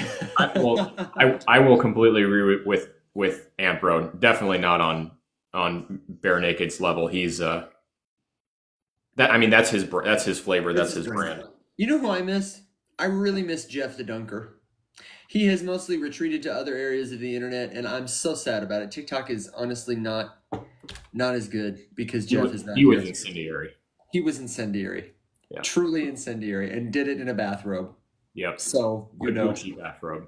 A Gucci bathrobe, some Viper sunglasses with a rare Pepe on his wall behind him. I'm sorry, it wasn't a Gucci robe. It was a Versace robe. It was something. It was something.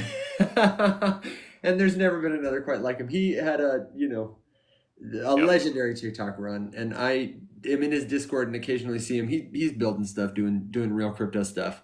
Thank God.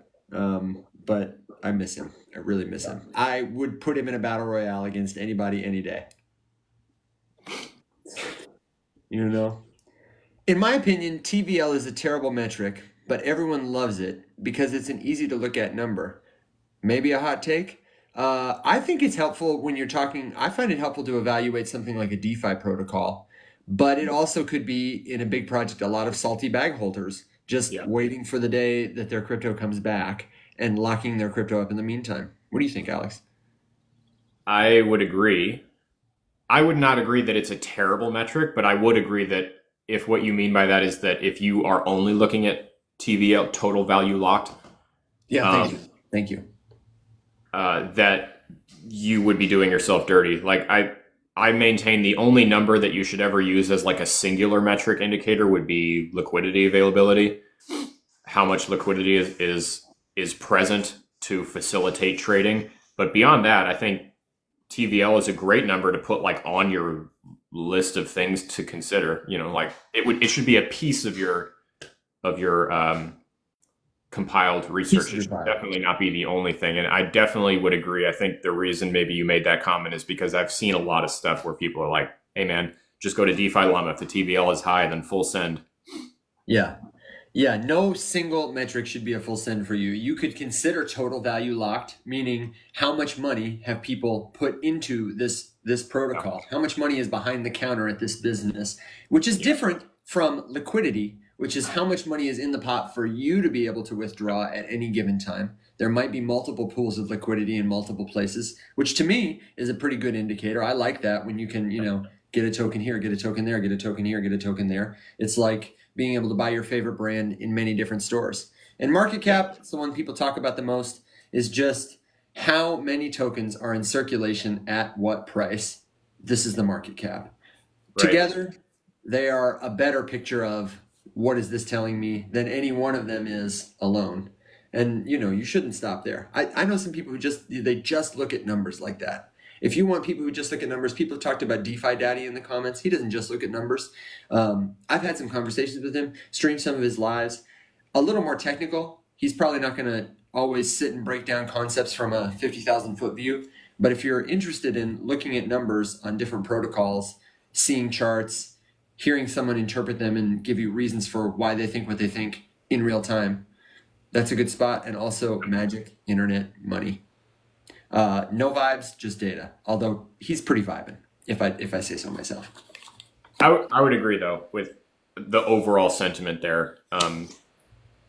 Just that TVL is definitely one of those numbers that can be manipulated. And honestly, the most recent example of like what I would honestly call a misleading TVL, even though I enjoy the ecosystem, is when Coinbase injected a metric shitload of money into the base ecosystem, which would definitely change value perception, even though it had nothing to do with like customer sentiment. It had everything to do with like company behind the ecosystem trying to bolster its staying power.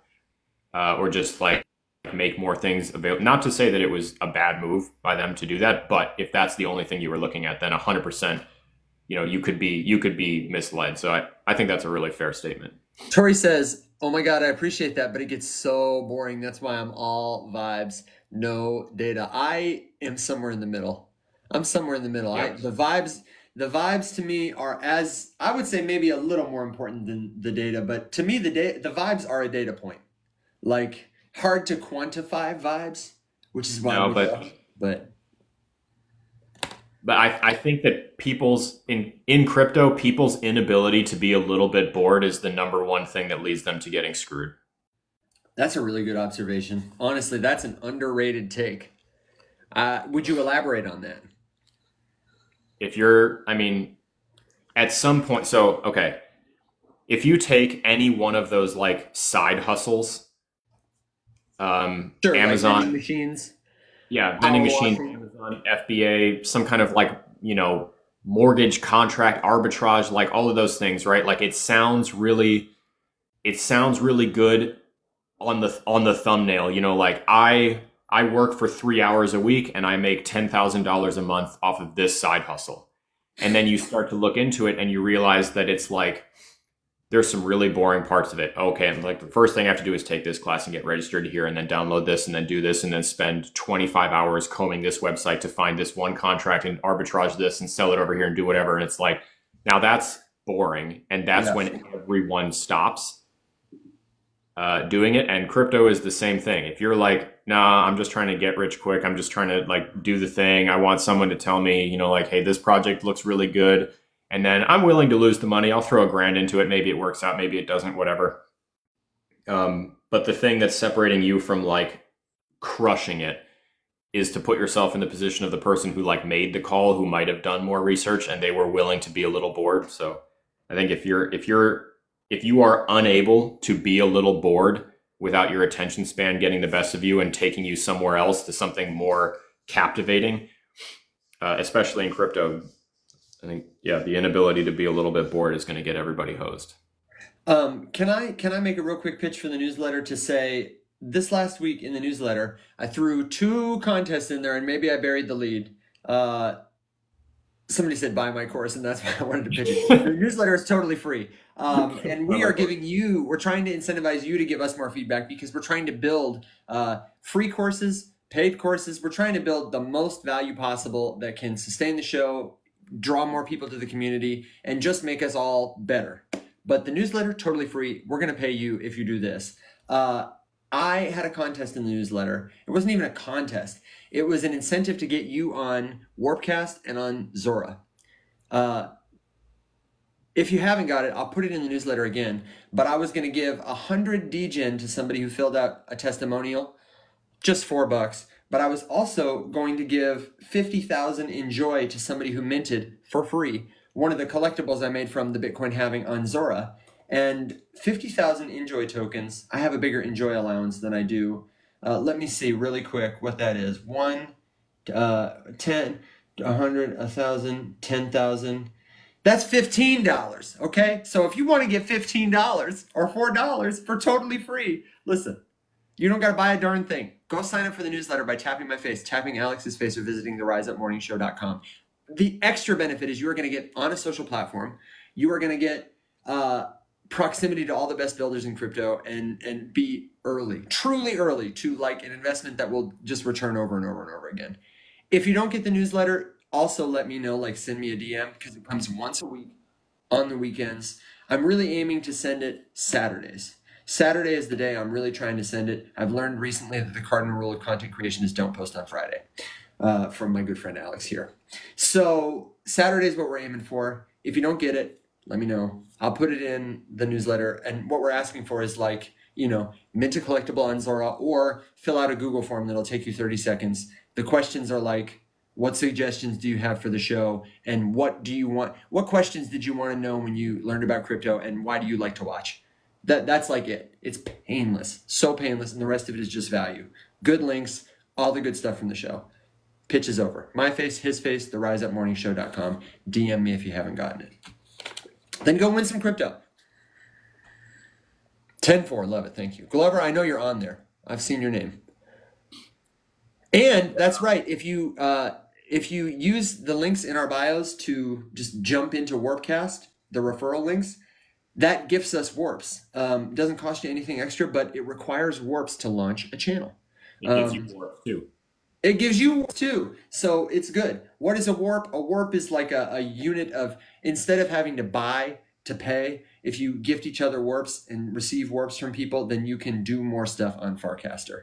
You won't have to pay the subscription fee. You can pay it in warps. You can open up a channel. You can gift warps to people and curry their favorite, that kind of stuff. The future of social media is here, and it's on chain. Robbie, real quick, if you are in our Discord, I would, in the general chat, tag Mac and ask him about both of those. I think he's got videos about both of them, but both of those projects are ones that Mac knows more about than I do, especially Aether. But the gaming one, we've been on their show. I've been in their Discord. I've talked to their team. I don't know a ton about the project. I just liked them as people. But during the Discord, we can definitely like cover it more specifically and all that kind of stuff. And also, Robbie, this is the other thing. We're trying to figure out like the best way. Not a lot of people want to get on Discord. Like, I love that you're there. A lot of people are there. Thank you for being there and hanging out. But a lot of folks in our audience who are on TikTok are not Discord people.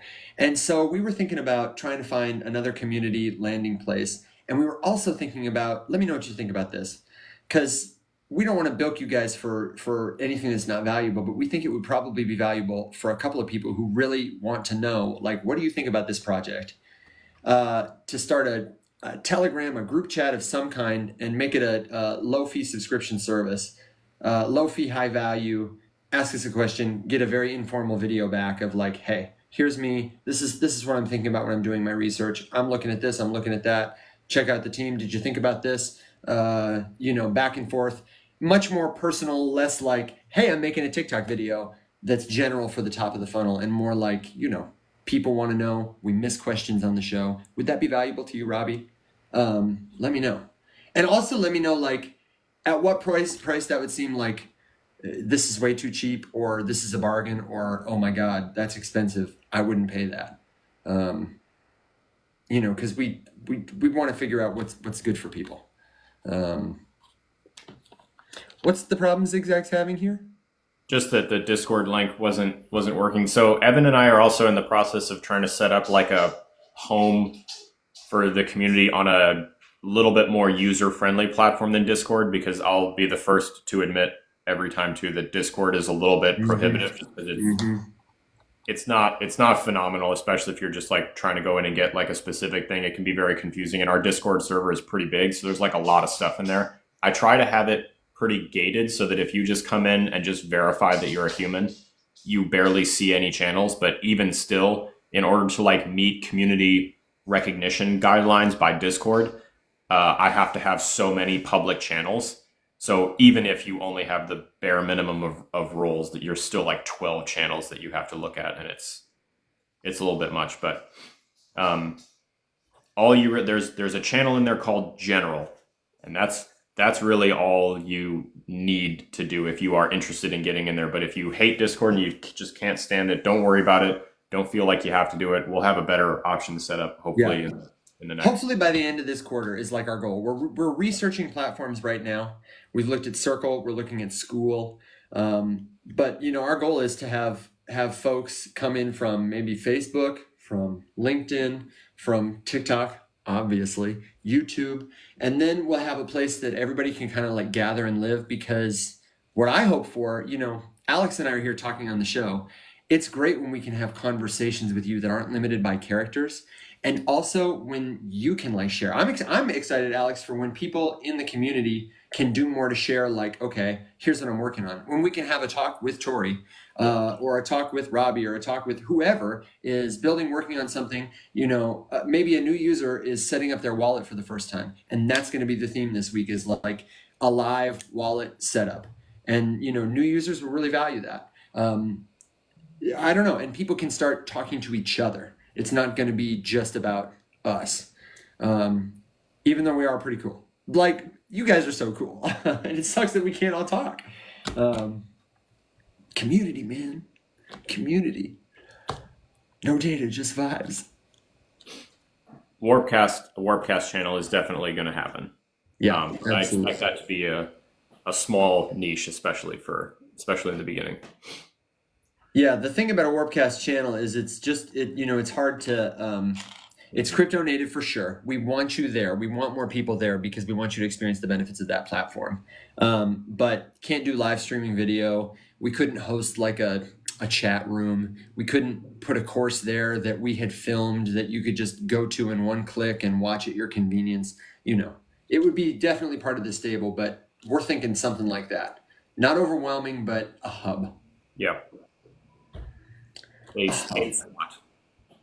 Even if it's, also just meant to help demonstrate to impactful people on Warpcast that, this is a serious thing worth paying attention to, so that I can get Dan Romero on the show. Yeah, man. Let's get Dan in here. Why stop there? It'd be great to get Vitalik. Actually, that might be weird. Could you imagine interviewing Vitalik? Yeah, the next upgrade we want to do. He's such a unique character. I would absolutely. If anyone ever gets the chance to talk to Vitalik and you don't take it, you're an idiot. Like, I don't care what you think about the whole thing. Like, that is such an interesting. He's such an enigmatic individual. I don't even know what we would talk about because I don't think I'm smart enough to have a conversation about crypto with Vitalik, but God, I would love it. Absolutely not. Alex, we got two good questions here. So let's address this one first because it's easy and simple. I don't know if you have an opinion on FriendTech. Have you seen FriendTech? Another decentralized social. It was pre-Farcaster, and it was sort of had like an exclusive feel to it. I believe it was also backed by A16Z, but they kind of had a dip. Probably because Farcaster had such awesome user experience. Mashiste wanted to know, do we think it'll make a comeback? Do you have an opinion on it? And if not, I have 2 sentences I can give you. I don't think that my opinion about FriendTech should be taken too seriously because I don't really know that much about it. But the only thing I remember thinking about it was that when it was kind of popping off, I don't remember people being particularly excited about it. I feel like there was a lot of negativity around it. And so that was kind of the thing that stuck out in my head that makes me think like maybe it was just a swing and a miss just because I don't know. I never used it. Yep. Same. I could very easily have just been kind of stuck into a little echo chamber of FriendTech haters, which is very possible. But I just remember getting the feeling that like generally people didn't like that thing.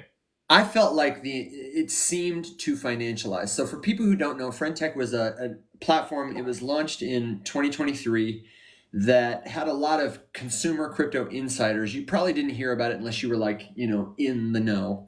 That was a social token platform. So I get on the platform, I have a token. Alex joins the platform, he buys my token.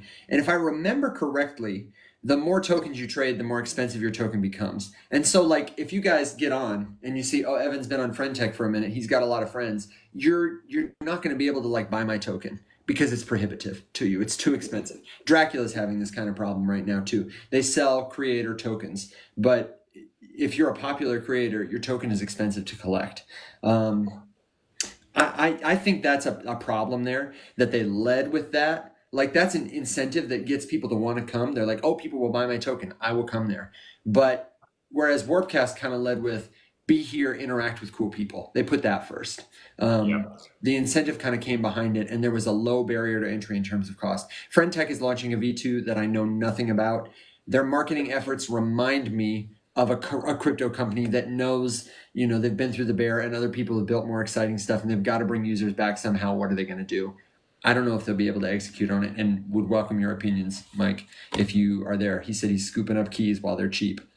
Maybe a good speculative play, but they're going to have to do something special if they're going to get attention and users. They do, though, have the platform and the name recognition. So if they did make a sweeping shift that changed the structure over there and like made it more appealing, then it would probably have an easier time popping off than something starting from scratch.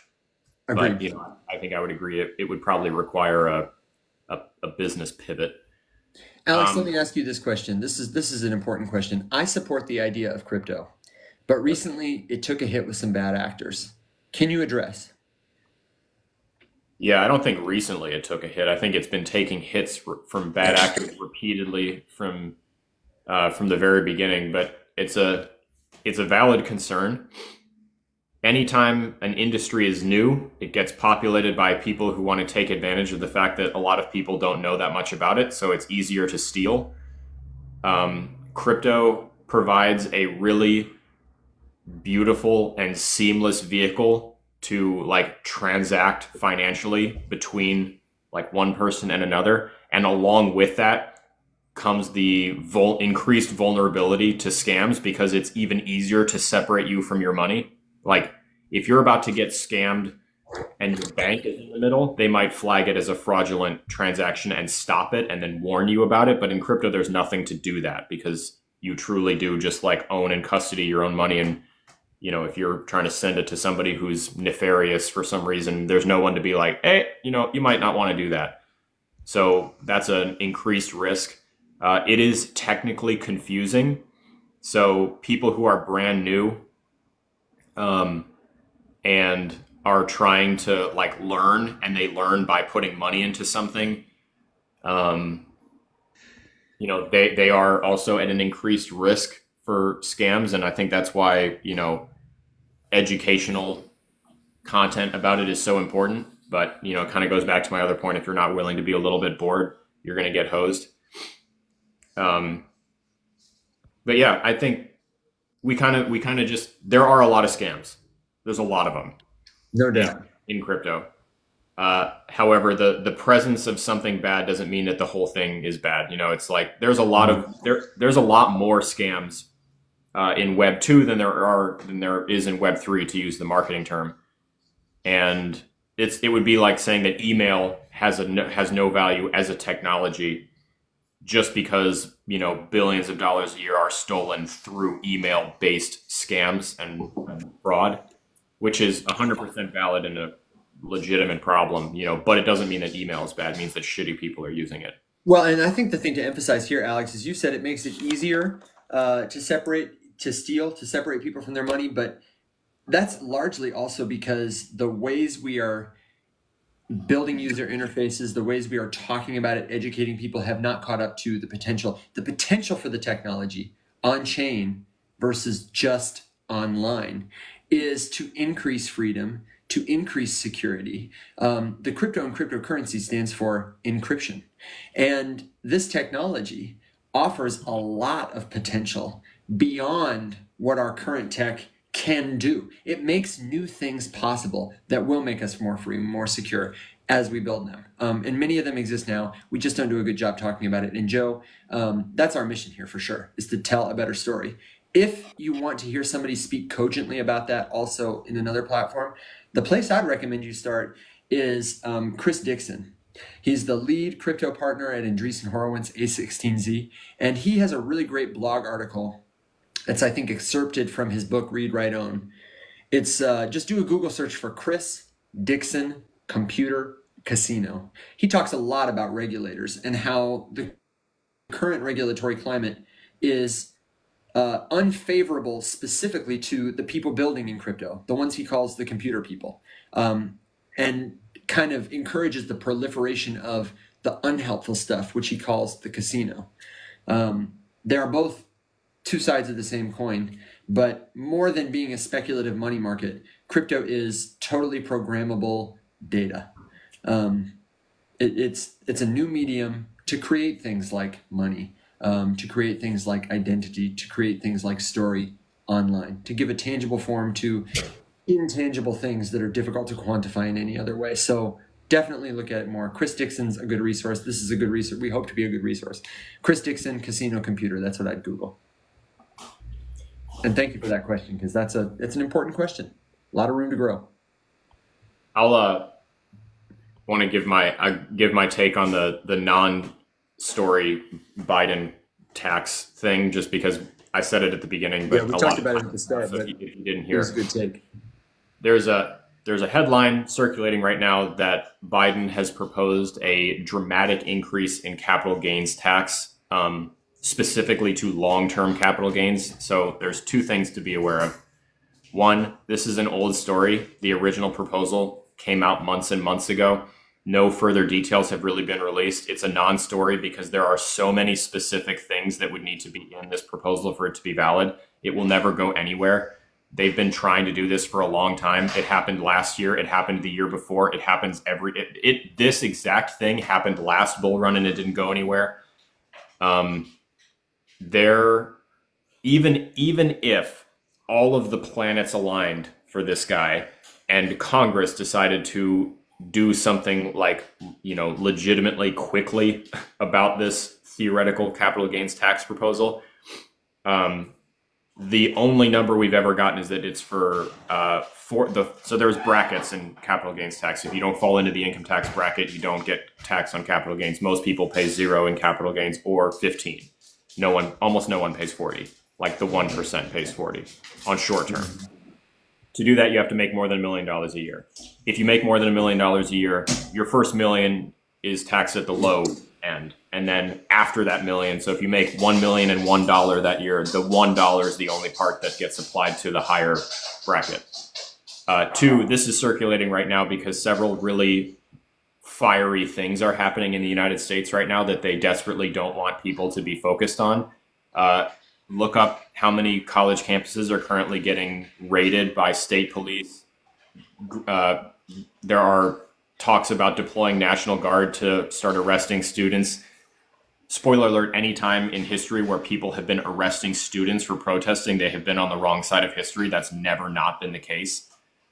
So if all of the college kids are super, super angry and there's a lot of protests happening, we probably want to distract from that a little bit. So let's get everyone pissed off about taxes. And then two, they just crammed a bill through for a tremendous amount of foreign aid, including then, of course, the legislation to try to ban TikTok again. That's making people angry, so we want to distract from that. This is a non-story because, one, it's old and being recycled. Nothing new happened. Two, it's not a real proposal because there was no details. There's no specifics. There's no bracket definitions. And three, even if all of those first two things were true, this is in the proposal stage from a president who is potentially outgoing in less than a year. Congress will never pass anything for him like this. The Democrats are not organized or vitriolic enough to ram something through like that. And the Republicans certainly won't help. So it's not going anywhere. And two, even if it did go somewhere, it still has to go from proposal to full legislative draft writing, which takes a very long time because Congress barely does anything. They don't work very often. Then it has to go through all of the House floor debates. Then they have to re-amend it. Then they have to rewrite it. Then it has to get debated again. And then it has to get passed. And then it goes to the Senate. And the Senate's going to pull the whole thing apart and do that entire process over again. And if they make even one line item change, it goes back to the House. And then the House has to sit there and do the whole thing again and reapprove it. And if they change anything, it goes back to, and you see where I'm going with this. Mm-hmm. Like, we are so far away from something like this happening because it would be such a dramatic shift in tax structure. And it's just simply not going anywhere. Like, even if the worst should happen and all the stars aligned and it worked out perfectly for them, it's still going to take forever. So it's a non-story. It's just meant to distract people, is my take. Okay, Alex, I've got to ride my pony off into the sunset in a minute, and I want to get your final thoughts, so warm them up. I have two final thoughts. Let me know yours below. The first one is for Brett specifically. If you are worried about what to buy, what to hold long-term, when to sell it, when to buy it, I got a resource for you. Go to our YouTube page. Check out the Web3 101 tutorials playlist. The most recent video we did is called Gut Check. It is the answer to this question. And the one that's coming next is the toe dip version, the shallow version of how to do your own research, the process that Alex and I sort of use every time. It takes about 5 minutes. Once you do it, one time, it gets easier the next time, et cetera, and it is a springboard to conviction, to start to feel better about what you're holding, what you're selling, when you're selling it, which is something we all need more of, frankly. Find it on the YouTube channel. How do you find the YouTube channel? Tap my face, tap his face, go to the riseupmorningshow.com, and you will find all the links. The link to the YouTube, the free newsletter, you should sign up for it. I'll post all the links from this show, and we will be back Monday through Thursday, same time, same place, 7 a.m. Central Standard Time, to answer your crypto questions. My final thought is I want to amplify what Tori says and what I believe is true, that a better world, not just some other world, a better world is possible. We're building it here. You are invited. And the many who have yet to join us, like, think about how great it's going to be. You know, when we all come together and the kind of real change we can make. It will make Congress look as slow as they are, you know. Alex, man, what's your thought? You got any last minute comments you want to touch? Good jokes, words of wisdom? Nope, just thanks everyone for spending your morning with us. We've got a lot of new faces today, which I love to see. And Joe, welcome in. I'm glad you dropped by. Don't worry, if you're not in a position to buy any crypto, you certainly don't have to. You can do so much learning for free. And you can actually start earning stuff for free too if you're willing to put in a little bit of effort.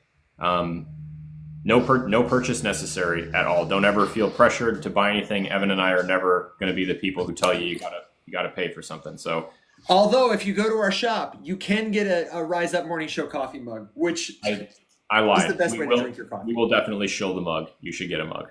I'm bullish.